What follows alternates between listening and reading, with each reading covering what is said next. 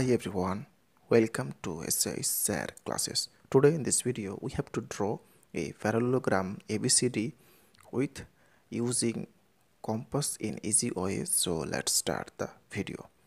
First of all, drawing here two sides of the parallelogram. So first drawing here a line of length 6 centimeter, then drawing another line of length 6.5 centimeter. You can take any length, so this one 6 centimeter and this one 6.5 centimeter, and taking a angle 60 degree.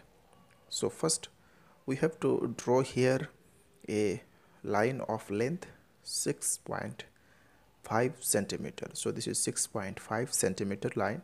So taking here point B and here C.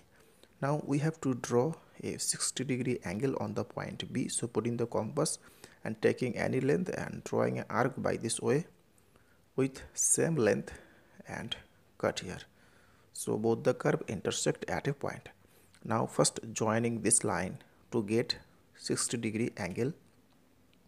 So now checking this angle, so this is perfectly a 60 degree angle. So this is 60 degree angle. Now taking the length 6 centimeter by using compass by this way and putting the compass here and cut here with same length and putting the compass here and drawing here a arc. Now taking the length 6.5 centimeter by using compass by this way and putting the compass here and cut here. So both the curve intersect at a point. So taking here point A and here D. So first joining CD line, then joining AD line.